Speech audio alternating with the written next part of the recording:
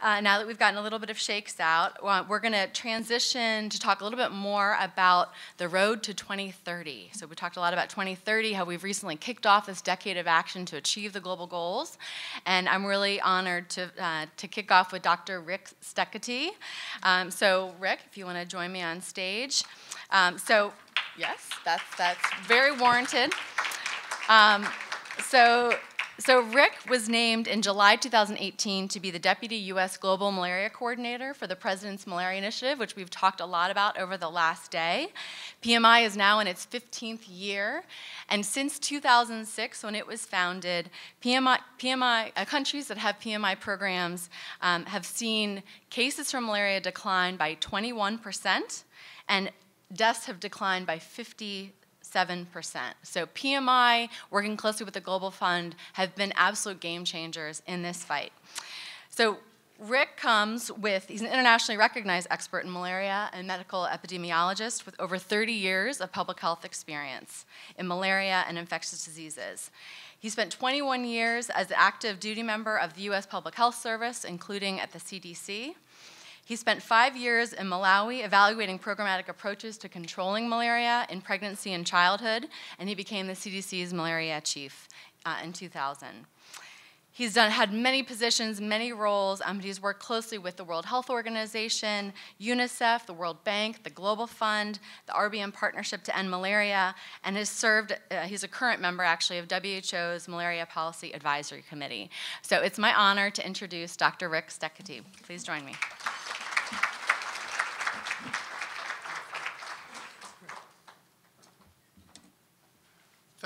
Thanks very much, Margaret, and much appreciated for the invitation to talk to you today. As a matter of fact, you would have had the coordinator for the Global Malaria Coordinator talking to you, except for there's this other little disease going on, and he was asked to lead the U.S. task force for COVID-19. That said, I wanted to congratulate all of you. You've come here at a time when people have questioned travel, et cetera. Your commitment to this is huge.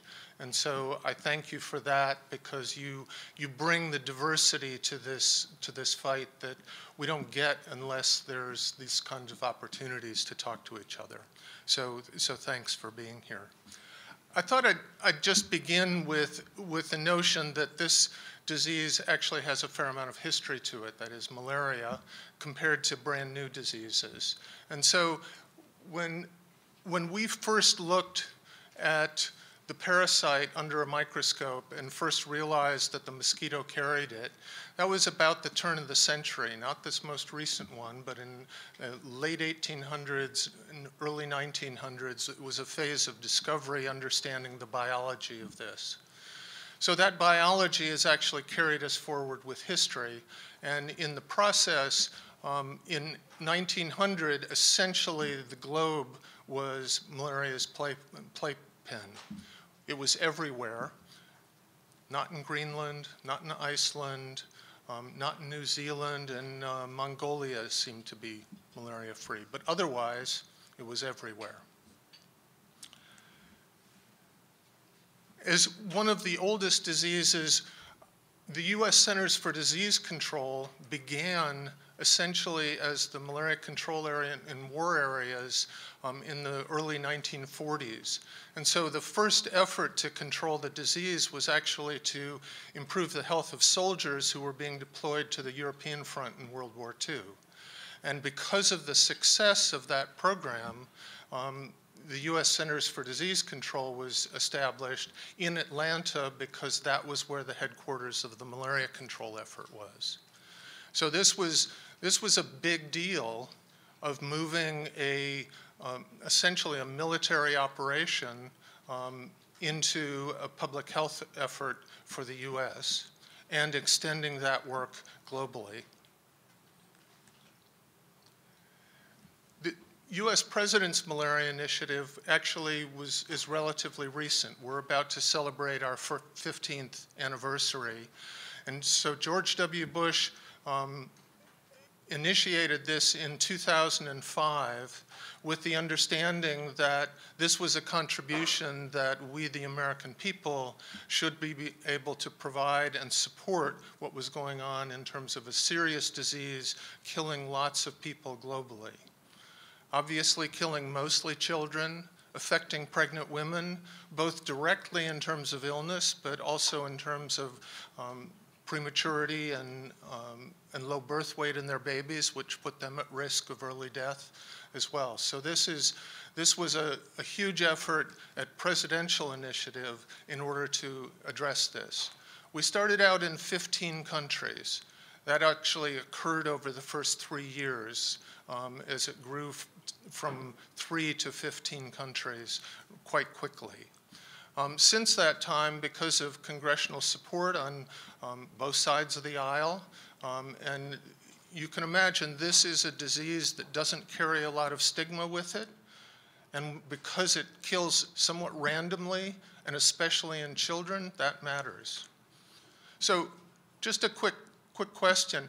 How many of you have children?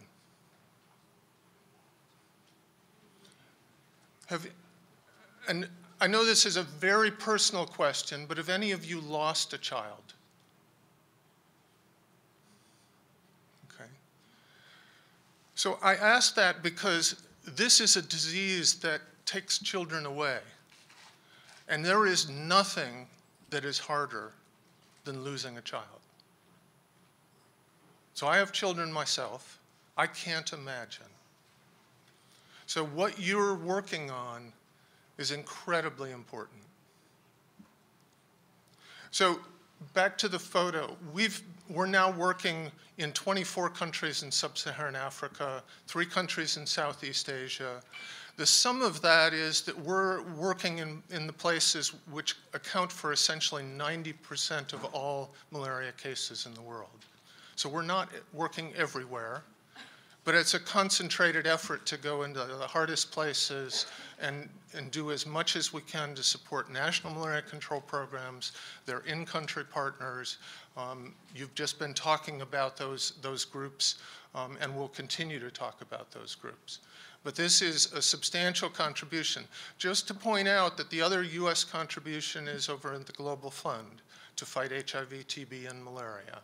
And so between the two of them, we provide resources to both the Global Fund and specifically to the President's Malaria Initiative in these 24 countries.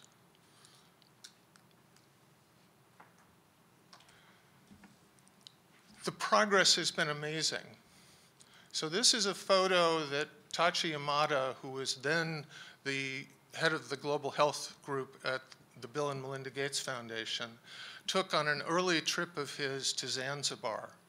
This had been a very busy pediatric ward. And Tachi had extensive experience seeing such facilities with three children to a bed and then some sleeping on the floor underneath the bed. And all of a sudden, this was an empty room. And you might think that that's now wasted space, but actually that allows the health workforce and the facilities to expand their work into other diseases. So the progress in malaria can actually free up time to help health workers solve other health problems. We've saved essentially 1 million lives, 7 million lives, 1 billion cases, and have reduced deaths, as Margaret just mentioned, by more than 50% in the countries we're working in. That's really, really heartening, and we're doing it every day. One of the things that you may have heard about is that some people say, well, progress has stalled a bit. But let me explain that, because first of all, what hasn't stalled is population growth continues. We are a species that continues to grow in size, and that's occurring particularly in some of the poorest places in the world. And so in sub-Saharan Africa, in the interval since PMI started, the growth on the population has been about 60%. And so we're working against a larger population that could be carrying the parasite and transmitting the parasite, and we're still holding our own. So actually there is continued progress, both in terms of lives saved and in terms of cases reduced. So the stalling is actually potentially related to the fact that the resource base has become stable over the last 5 years. We have a fairly simple operation here. We're trying to do two big things. One is address the mosquito vector. And so Nothing But Nets does a huge amount of that. We also spray on walls. I think there's support for that as well. But getting rid of mosquitoes and stopping them from transmitting infections is huge. The other is about the people side. So protecting pregnant women, testing people for malaria and treating those who are positive, that stops the parasite in people, as opposed to stopping the mosquito and its parasite from transmitting to us. So it's that simple, and actually what we have clearly works. But time is of the essence. So when PMI started, we started with a mantra that a child dies every 30 seconds from malaria. I don't know if anybody remembers that statement. People now say a child dies every 2 minutes. Well, I'm not a great mathematician, but I can sort of add and subtract a little bit here. And the fact is that a child's still dying every 2 minutes. But if you think about it, it used to be that 4 children died every 2 minutes. So the other way of looking at this is that every 2 minutes we've saved 3 lives. Take note of that, because that's really important. And it's just getting that extra one.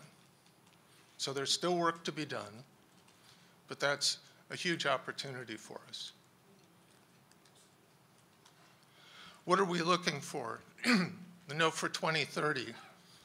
So we're looking for people under nets, protecting themselves from mosquitoes. Actually, I don't know how much people talk about it, but the nets go both directions. So it protects us from getting bitten when we're sleeping under it. We also serve as an attractant to the mosquito because the mosquito wants to find us for that blood meal. And it comes and lands on the net. So it's actually a baited trap. It's a way of killing the mosquito, not just of protecting us. So it's a double win. The other thing we want to be doing is treating children when they're sick, treating anybody when they're sick. And so, again, that's a pretty simple message. One of the things that we're pushing now more than ever before, and you realize that we work in an environment now where data is available to us, and we're trying to use information to help us better target everything we do. We're also trying to put all of our tools together and get management in countries to be as good as it can be, in particular the supply chain, because health workers without the tools are not anywhere near as effective as they are with the tools. And finally, it's about partnerships. And I mentioned that again because you're part of that, every one of you. We're trying to bend the curve for elimination. If we don't do all that we're doing, it doesn't keep dropping. And the effort is really one of further driving that curve down towards elimination and eradication. So, healthy babies, born to healthy women, sleeping under nets, children who survive, go to school, and are healthy enough to learn efficiently and effectively, vibrant communities that can play this game, and making sure that we get to the last mile, that distant place that doesn't today have access, that needs it for the future.